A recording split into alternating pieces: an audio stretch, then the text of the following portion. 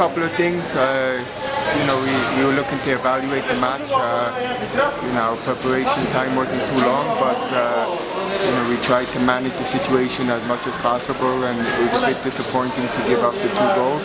At the same time, it was a valuable experience for us. Gave me a chance to take a look at the under-23s and see where we are in terms of the standard that we had last year when we played in the SAF Championship and we beat India.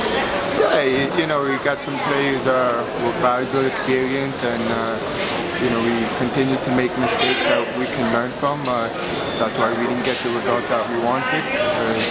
Looking to get a clean sheet, McEntee goal, so a bit disappointing to give up those 2 goals. Continue training, get them in as much as possible. We have a lot of work to do before our next international match. We're falling behind a little bit, and we've also got the Asian Games to focus on, so spoken to the players that we need to put in some extra work to get back to the level that we were last year. We knew we weren't going to have a lot of time with the preparation. Everyone knew that, and we can blame the fitness, but at the end of the day we made some small mistakes that led us to the goal, which didn't allow us to get a result. So that's what we need to continue to work on. Okay, thanks a lot.